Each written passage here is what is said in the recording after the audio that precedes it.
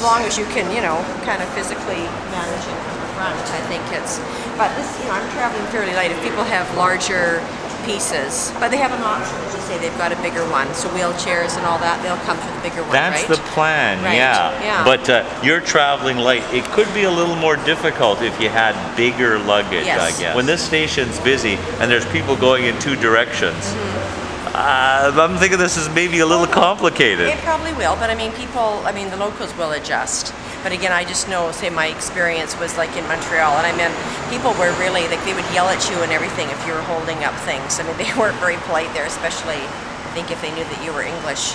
But hopefully people will be a little more tolerant and patient here. West Coast we tend to be.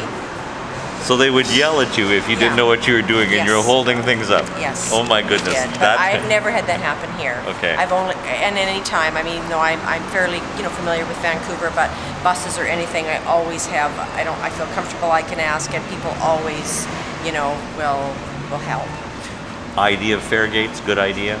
I think so, yeah. I think it seems to be, you know, abused from what I've been reading, you know, the whole transit system. So it's a big cost, and someone's got to pay for it. I don't have a problem with it.